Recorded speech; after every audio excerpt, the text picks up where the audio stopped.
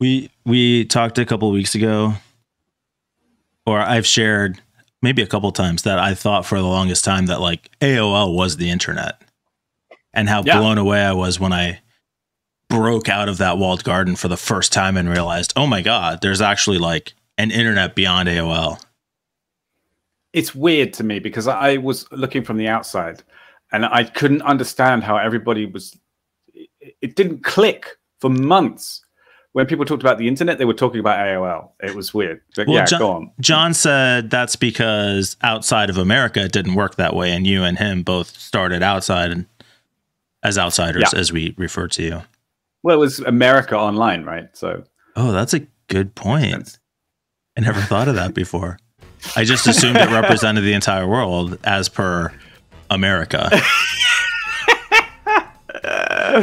Were we not on the same page about that? Sorry. Yep. I think that's the second time I've done that this week. Classic American. So anyway, came across kind of a fun video today that just showed how the internet has changed over time. We're going to take a look at it on today's Not So Critical Update.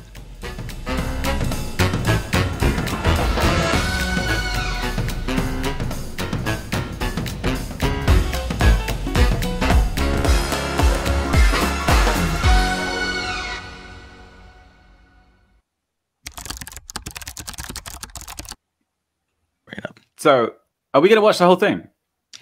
It's not that long. It's like 2 minutes. We can talk about it while it runs. Can you put it in speed it up? I mean, it is quite speed up really, but you can put it in like double speed or whatever.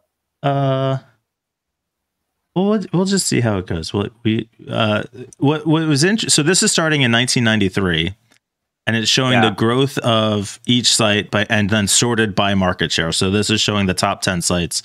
And here we are starting in 93. AOL also really... Also the number of page views that the site's getting, which I think is interesting. It just keeps going up and up and up. So here, 98, AOL's getting 200 million page views. I guess we should like try to pin that 200. So let's think 200 million. We'll start on 2000. So 380 million page views for the most visited site, AOL, in 2000, when we were dealing with the Y2K bug. And there's Google. Google's appeared on number 4. And AOL just starts dropping, AOL falls behind. dropping. And some of these are fun. Suddenly out of nowhere, Google starts boing. Horse race. Here we go. It's Google's coming up from behind. Was Ask Jeeves? Is Ask what Ask Jeeves was? Is that a rebrand? Yeah. Oh, MySpace. Like so 93 got MySpace in the top 3. Now it's just finally started falling out. This bit's interesting to me because I didn't realize that at a certain point, Yahoo took over Google again because Google just exploded. Oh, yeah. Then Yahoo, there was definitely a search engine war at one time when Yahoo and Google were sort of like alternatives to each other.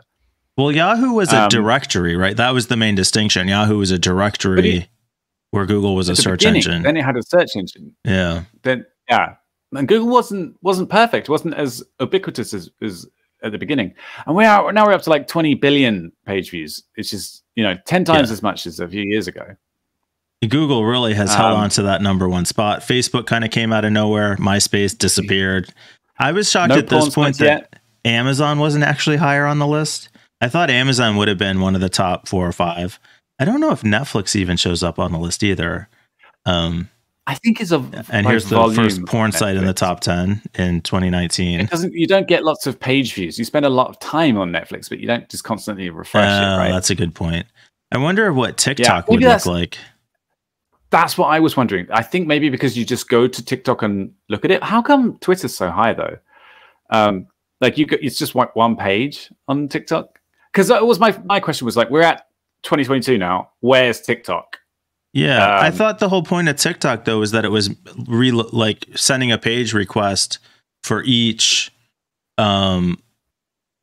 video as he went through. Is that not true? Wait, I was just trying to I don't know. There. I don't know how it counts these exactly. There we go. I also expected Facebook to be higher, but Google just blows everything away. Really, it's sort of an unfair comparison because they're just so big. Yeah. And I assume this is Google search and not everything Google. Yeah, probably because YouTube is separated out. Yeah, Google's got an unfair advantage because you basically go to Google before you go to any other page, right? Like, Google's how you find the page that you want to go to.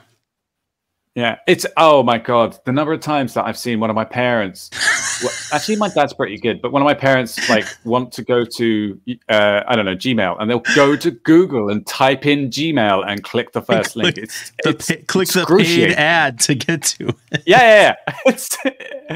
Oh my God. When I was in IT, I used to see people do that all the time. Oh, for a while, I would try and correct people and go, you don't have to do that. I know. And then they'd just be like, really, can you? And then the next time you go to their desk and they do the same thing again and be like, okay, so you're just not listening to me at all. It's weird. I don't get it. Yeah. I haven't. Here are my notes. I'm sorry, go on. I was just on the way people use Google. I have a nonprofit and I had a guy come up to me and say like, this page on our site is no longer accessible. Our event calendar, you can't get to our event calendar anymore. So I looked at the site and checked the navigation, like could see the calendar. He kept reporting it to me. I'm like, what are you talking about? He's on my phone. I can't, like the events calendar is just not available anymore. I said, show me. What he was showing me was a Google result when he Googled the name of the organization. And I guess he used to see like it broken down by page and then like the index just wasn't showing it that way anymore. But that's how he navigated our site. Not by going to the site, by Googling individual pages that he wanted to see on the site. Oh my gosh. I don't know what to do with these people. I suppose if something works a certain way, you just keep doing it until it changes and you don't have to understand it. Yeah. All right. What were your notes? Oh, yeah. So I found this fascinating, first of all. Found it really interesting with that Yahoo actually took over Google for a short time, for a few months. But one of the things that stood out to me was that not much has changed since about 2017. So if you watch the thing, there's down in the bottom view, it kind of flicks around a little bit, but essentially not much movement. Yeah, what were the... Like at the beginning, there was stuff coming in and going out, and sites were taking over others, and there was like, I don't know, things that I'd never heard of were in there. There was some American stuff, popping in and out of the top 10 brands that I never heard of. Yeah, and then after like 2017, it's pretty static. Google, Facebook, YouTube like owned those top spots and nothing moved them. Before that, you had Yahoo, you had MySpace was towards the top of the list for a while. Amazon had crawled up, but then fell back down. Yeah, pretty interesting. So it makes me wonder, like, does this mean we've sort of stagnated? You know, where are the new trends? It's been 5 years, 6 years now. Well, yeah, I mean, I think that's a question with like social media. Facebook and Twitter are so entrenched. There's really not a lot of diversity. TikTok has shown up, but it hasn't really replaced anything, has it? It's still Facebook still has a stranglehold on the top of the heap. Twitter's not maybe really some close. of the AI stuff is gonna, I don't know, take over. I can see AI being more useful as a search engine than like Google. But then Google will just probably buy an AI company and stick it in. I don't know. Yeah. So the other thing was, I still find it crazy that Yahoo is in the top 10 at all. Even still, yeah. It's it's bonkers to me that I don't know. Yahoo Finance is pretty good, I suppose. But who goes to Yahoo? I know. Do you know anyone who uses that regularly? It's all the boomers that have it bookmarked on their computers still. Their homepage. All the people who are still using AOL. Apparently, that AOL have a massive dial-up business. They have a few million people who are still connecting via dial-up, and they make a lot of money through it. Is that true? Which makes sense. Still do? You know, some rural. Yeah. A few $1 million a month, or a few tens of millions. I don't know how much it is, but it's still viable. I'm a little surprised. Maybe like Baidu's not up bigger. I think that's a Chinese search engine. Yeah, I question how accurate these metrics are, but so Baidu's like what, 5 billion? Wait, 5 billion, 5.5 billion, and Google's at 89. That seems like a massive discrepancy. Yeah, I mean, it could be where the data is available. He cites the sources here on the video, but you're right. There could be other more thorough sources for some of this. It's interesting. This basically is all search engines and social media, except for Wikipedia and a porn site, Xvideos. I think they're probably quite proud of that, aren't they? Cracking the top 10. So, well done, guys. Top 10 top sites. There we go. 3,357,000,000 page views a day. Yeah. Yep. So that's a lot more.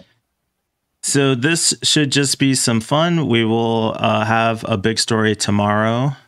Whatever the big story for the week is. Yeah. I predict here on the 29th that we will have that for tomorrow, and we will have John back. Second prediction. And if both of those things happen, Peter owes me a pizza. Because that's how predictions work, apparently. You know what? Fine. Yeah, I'll take it. I'll send you a fucking pizza. Why not? Yeah. Well, No. You got it. Oh my God, what have I done? Now I opened the door. I set a new standard. Oh, great. I will abide by the rules because those are the rules. So. Published predictions, get a pizza. Deal. Peter takes it. I've created a monster. All right. See you tomorrow.